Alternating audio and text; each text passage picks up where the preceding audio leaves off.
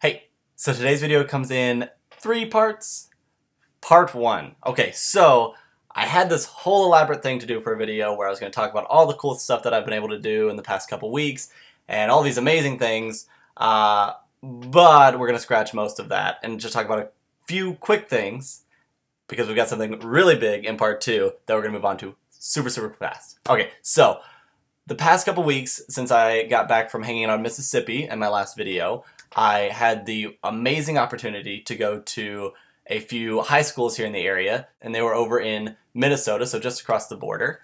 And I was able to speak at one and talk about bullying and about coming out and what that experience was like for me going through high school, and all of that fun stuff, which I've done in other videos and I've done in a whole article thing that I wrote, but it was really cool being able to stand in front of them and talk to them and ask, have them ask me questions and be able to answer those. So it was a lot of fun. And then because of that, I also got to go to Crookston, which is also in Minnesota, and my friend and I got to speak there to their GSA, and that was a blast. We had a great end of the year party with them and got to talk and tell our coming out stories again and go through all of that, and so it was lots and lots of fun. Met some really amazing people. If you follow me on Instagram or Tumblr or Facebook or Twitter, there were pictures out there of fun stuff that we did, and we made a rainbow cake. It was lots of fun. So I'll put all of that probably in another video, more in detail, but I just wanted to kind of throw that out there so that we can move on to part 2 of our video, which is all about how Minnesota became the 12th state, well, will be the 12th state, to legalize same-sex marriage. Today, the Senate passed the marriage equality bill that would allow same-sex couples in Minnesota to get married, and it's amazing. So 7 months ago, if you have followed me on my channel at all, 7 months ago, I was working with a few other people here in Grand Forks, making phone calls and knocking on people's doors over in Minnesota, being wildly obnoxious, trying to defeat a bill that would have codified discrimination into the Minnesota State Constitution. It would have put in there a permanent ban saying that same-sex couples couldn't get married.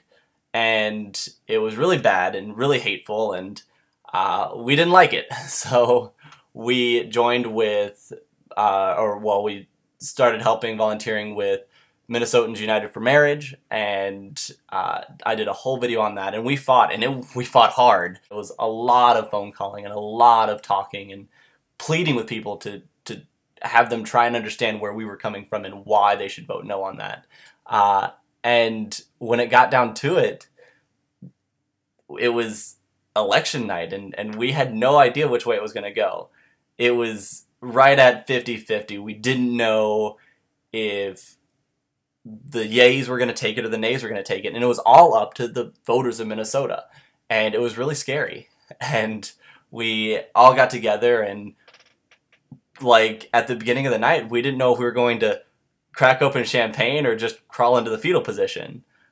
Again, if you follow my Twitter or anything like that, you will remember that we cracked open champagne because we defeated the bill. And it was spectacular and amazing.